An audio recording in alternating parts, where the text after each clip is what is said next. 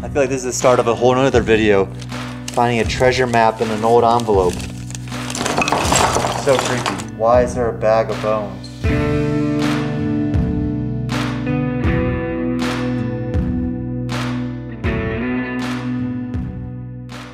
Oh, hello again. I know it's been a really long time. I apologize. Whoa, hello. I got appendicitis, so I actually don't have an appendix anymore. That was an unfortunate event after, you know, given the fire, the earthquake. We lost power for a while. But anyways, I'm back, and as you can tell, some new additions to the Cerro Gordo family. We got some goats. This is Elon. Ow, Elon. This is Tofu. Hello, Tofu. This is Bubba. This is Beretta. Hey, guys, come on. I'm trying to film here, Elon. Ow. Shit, my appendix. Anyways, I want to keep catch you guys up on some of the projects we've been doing. Obviously, the hotel's been a big project, but I finally want to show you some of the things I found in the general stores and clean that out. I found probably the coolest. Ow! Ow! I probably found the coolest things I've ever found at Cerro Gordo in the whole general store. I found this briefcase with documents that I just have to show you guys. These are things that are gonna lead to all sorts of new videos and excursions, I'm sure. Can't wait to jump into this thing and hopefully show you guys some more regular updates now that, you know, knock on wood, health issues are aside. The original general store at Cerro Gordo. This is right in the center of town, and it's something that I have been spending an awful lot amount of time on. You come in, these are the original shelves, the original bar that they would sell stuff, you know, and kind of curated some of the old stuff, you know, miners, axes, dynamite boxes, more dynamite boxes. Walk back here, this is the museum. So these are all artifacts. As I go through mines and I find stuff, this is antique dust, 1865 originally. These pocket watches people would drop all the time as they would go through the different mines. We got knives, old bottles, more bottles, bullets, horseshoes, fossils. They even have fossils on the property, and all sorts of different things. Chinese coins from all the Chinese workers in some boxes. And a thing of mercury. Look at these guys. That's some people down at the 900 level of the mine. What always gets me is this guy. He's in a suit. Totally fresh, you know? Just casually chilling. 900 feet down in a mine in a suit. The infamous briefcase I found that contains all sorts of crazy documents. It is something that I've never found anything even close to like this. Being up here for 2 years, I found all sorts of stuff, but the stuff in here, I'll go through it in more detail, but just checks from 1926.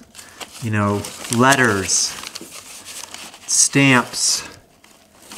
I mean, it's bank statements. There's deeds in here. It is the craziest find I've made here yet.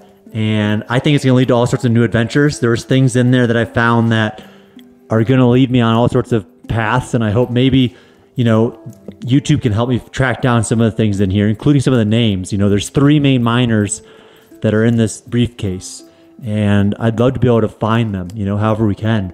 I have their names. I know obviously they were at Cerro Gordo and Keeler and Lone Pine, and maybe we can get some of these documents back to their descendants. I think that'd be kind of a cool use of YouTube and the internet.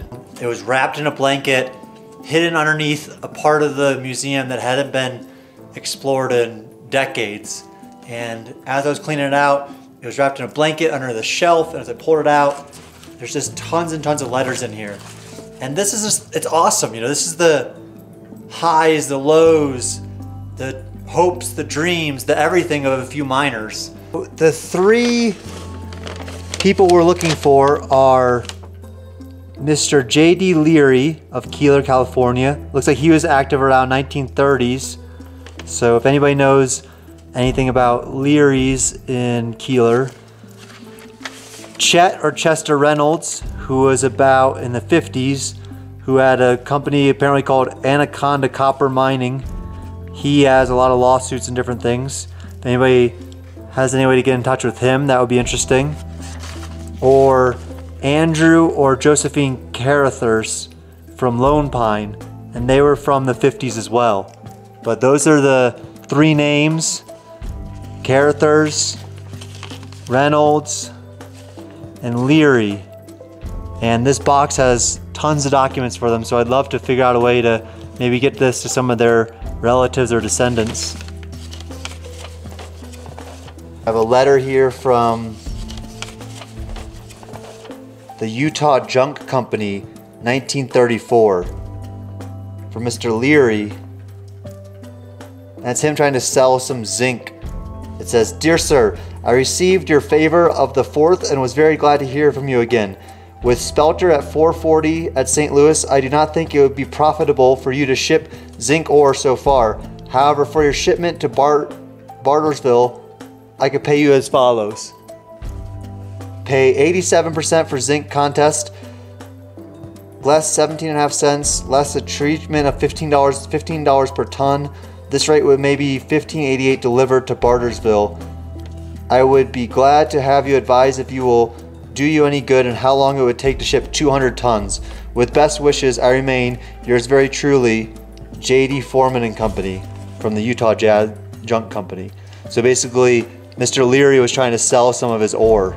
200 tons. Can you imagine shipping that much? It's crazy. The letter.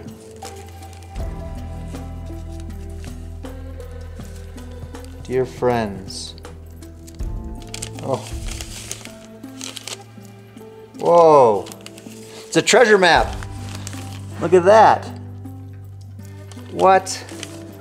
He was writing his friends where the ore was. Signboard by Hunter's Point, road, house. I feel like this is the start of a whole nother video. Finding a treasure map in an old envelope. I feel like movies started that way. I gotta read this in more detail. Plus, I don't want you guys stealing my treasure, so maybe read this in private. That is crazy. Who's it from? Doesn't say. Well, I'm gonna go take a look at that, and we'll get back to this little box in a minute, because if I have a little treasure map, that'll be okay. We'll put this one over here. All right, guys, that's it for today. Thanks so much for following along, being part of the adventure. Hopefully we can track down some of these things that I found in that, found in that briefcase in the general store, and keep you up to date with all the projects with the hotel and all the other renovations. And, obviously the growth of these guys as they get bigger and bigger. But again, thanks as always. If you really want to support the town, please subscribe to this channel, leave a comment or other things you'd like to see, donate to our GoFundMe, grab a bandana out of our store. But I can't wait to see you guys next time, and I promise, well, knock on wood, I will be more regular with these. Hopefully the health issues are gone now, and we can kind of focus on, moving forward. But anyways, until next time, signing out here at Cerro Gordo. All right, guys, time to go. That's it.